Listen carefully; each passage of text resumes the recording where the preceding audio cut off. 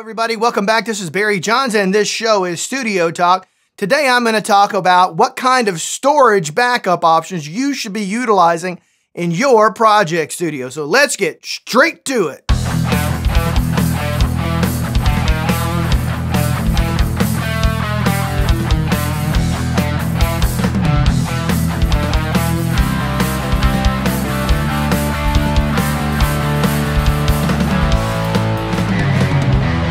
Okay, so one of the most often overlooked and quite frankly underutilized is what options for storage do you need when you have a project recording studio? Now, back in the day, because I say back in the day, we had these 7,200 RPM drives, we have these 5,400 RPM drives, of which you still see today in external hard drives, okay? That are mainly meant for the purpose of backing up your audio, okay? Then you've got SSDs that have been out for a while. You've got the regular SSDs. Then you got the NMV, oh crap, whatever it is. You know what I mean? The little card-based SSD drives, which are super fast, okay?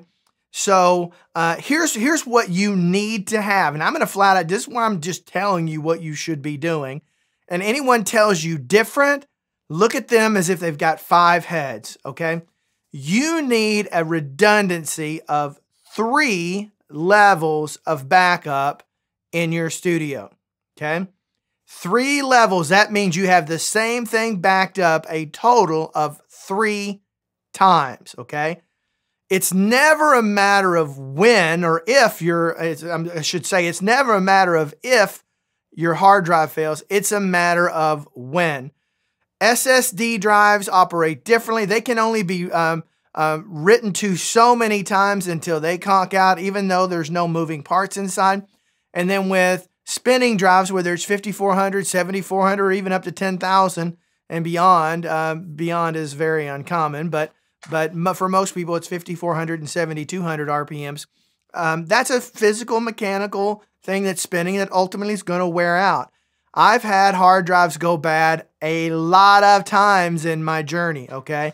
A lot of times. And when you don't have that backup, you're screwed, okay?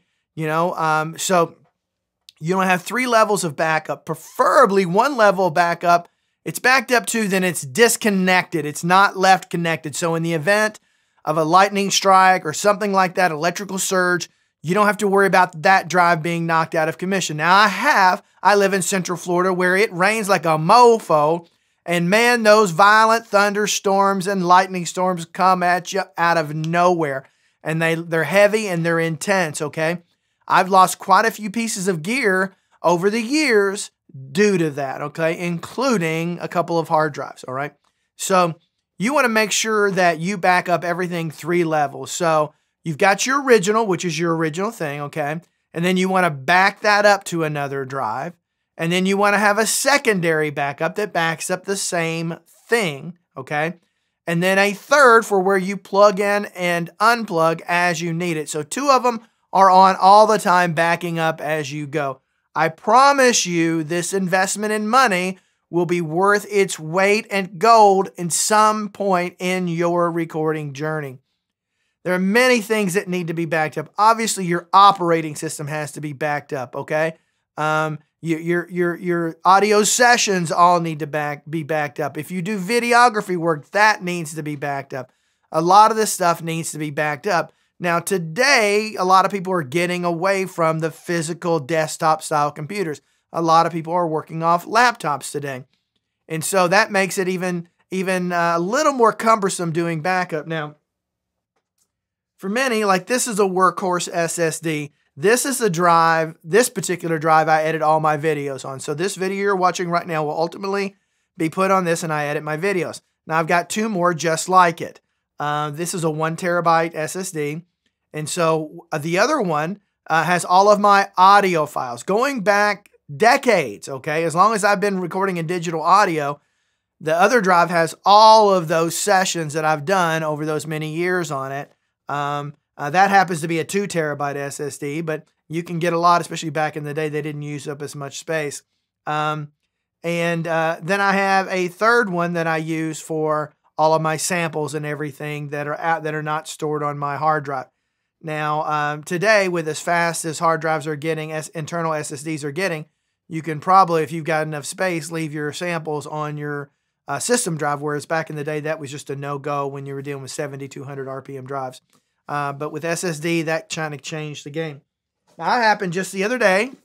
Got a good deal on this one, okay? This was a deal that Best Buy had going on for a 14 terabyte Western Digital backup drive that had great reviews, and I think I paid $200 for it. That was a great deal, okay? So this now will be one of my main backup drives. I have another one very similar to this. It's an 8 terabyte. Let me kind of go over how many hard drives I've got back behind that monitor. I've got this little stand back there that I have all my various hard drives connected to, and then I have a couple of caddies that I have my 7,200 RPM drives that I pulled out of my Mac Pro. And so I've probably got 5 or 6 7,200 RPM drives back there. I've got an 8 terabyte USB-C. I've got a 1 terabyte USB-C that is a 5,400 RPM drive. That's one of the ones I use to back up my operating system on off of my computer. Then I've got another external 2 terabyte. Now, the challenge that we run into with hard drives, sometimes we have to replace them and take them out of circulation, not because they don't work anymore, but because the size is no longer effective. You know, working off a 2 or 4 terabyte hard drive isn't as productive as it used to be, especially when you deal with 4K video like I do. That eats up hard drive space very quickly. So make sure in your project studio that somehow, one way or another, everything you've got is backed up 3 times. That's a perfect world. If you can't afford to do that, then back up 2 times. Have one always connected backup source, whether it's something like this, quite frankly, that can back up all of your SSD drives, your system drive, and anything else you've got, because it's 14 terabyte. That's a lot of space, okay? That can be one, and if that's your only one, then have another one, maybe similar to that one, that just backs all that data up as well, but that's not always connected. Maybe you don't connect that. Maybe you just do once a month and you pull that in. So that way, if your regular drive goes bad, boom, boom, boom. If this one goes bad, and this is a spinning drive, so it's a matter of if, or I'm sorry, it's a matter of when, not if, that this will go bad.